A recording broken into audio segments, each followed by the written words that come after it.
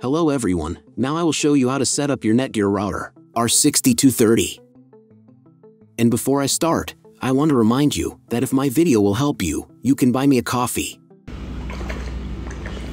Half of all coffees I send to animal shelters. All details are in the description down below. So, the first step is to power on the router. Connect one end of the power adapter to a wall socket and the other end to the router.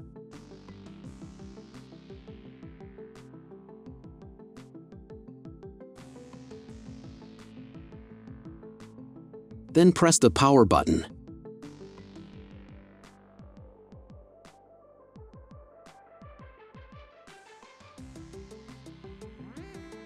Once it's on, an indicator will light up.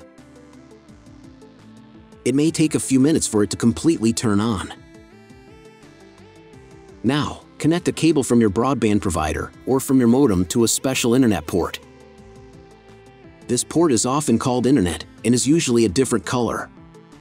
Each cable should be inserted until it clicks into place. Now, you need to reset the router to the factory settings. Press and hold the reset button on the router for 10 seconds until the indicator lights on the router begin to flash. Sometimes, the button is located inside the router casing to avoid accidental pressing. In this case, use a thin object to press on it.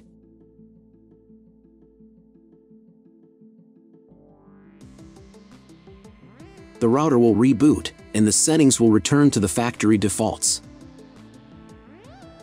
Plug one end of the Ethernet cable provided with the router into a LAN port.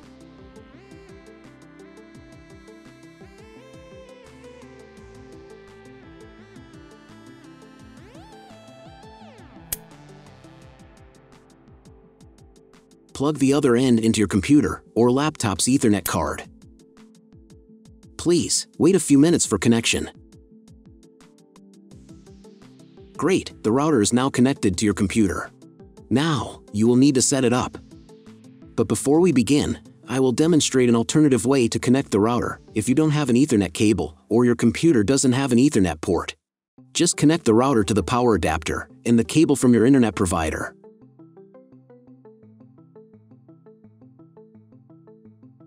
This will enable Wi-Fi. If the router is new and has never been configured, the Wi-Fi network will be named as your router. Your router has a unique Wi-Fi network name and password that is printed on a label. Connect to it. Great, you've connected to the router. Now let's start setting it up. First, open your web browser and visit the URL displayed on your screen. Use the URL bar instead of the search bar. At the beginning, click here.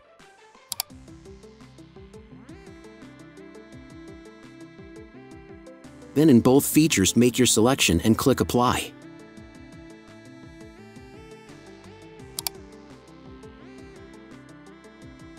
Now you must select No. I want to configure the internet connection myself. And click Next button. And then click OK.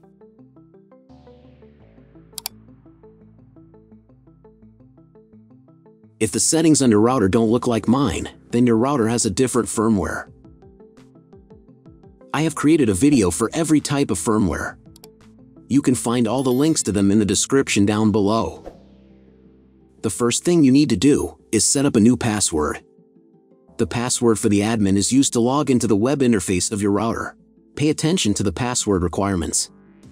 Write new password in the first field and duplicate it in the second field. Next, choose 2 security questions and write answers to them. You will need them in case you need to reset the admin password at some point in the future. Click Next.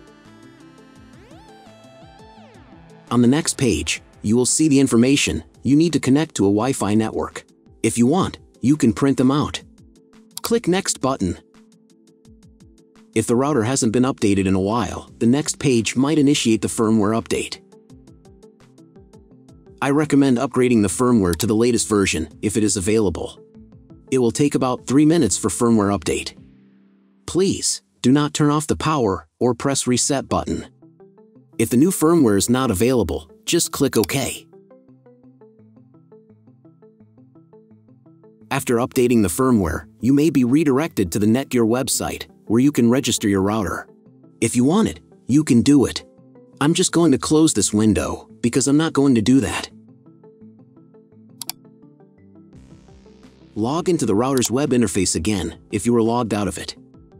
Enter the standard username, admin, and password that you created a few minutes ago. Press Sign In button. In the top right corner, you can modify the language of the router's website interface.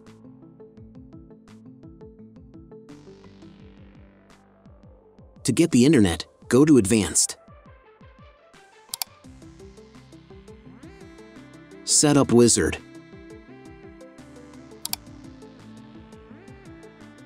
Press No. I want to configure the router myself. Then press Next button. Select Internet Settings on the next page. In most cases, there are two options, connection with and without a login. Almost always, your internet connection will not require a login. You can find all of this information in the contract you have with your internet service provider. If your internet connection does not require a login, or you do not know whether require a login or not, select No. Leave account name and domain name unchanged.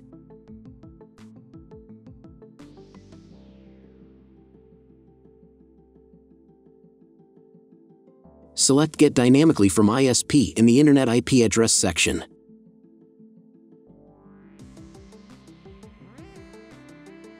In Domain Name Server section, choose Get Automatically from ISP also. If your internet service provider only allows internet access to a specific MAC address, you will need to clone the MAC address of the primary computer. Select Use Default MAC Address if you are not sure about these settings. Check again that your settings are the same as mine. And click Apply. There is no need to clone the MAC address in most cases. But if you can't get an internet connection after the quick setup, I'll show you how to clone the MAC address later in the video. Now you must reboot the router. Go to Advanced. Advanced Home. Click on the Reboot button. And click OK. After the reboot, wait a few minutes and try to Google something. If it doesn't work, check all the cables. They must be connected correctly. Then log into the router control panel again. Go to Advanced. Setup. Internet Setup. And choose Use Computer MAC Address.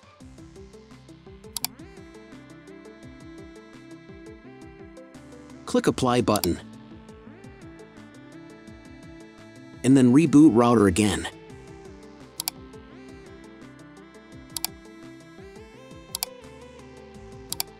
After a couple of minutes, check internet connection. That's all. I want to remind you that if you found this video helpful, please buy me a coffee. Every pint of coffee helps me in the creation of more valuable content for you.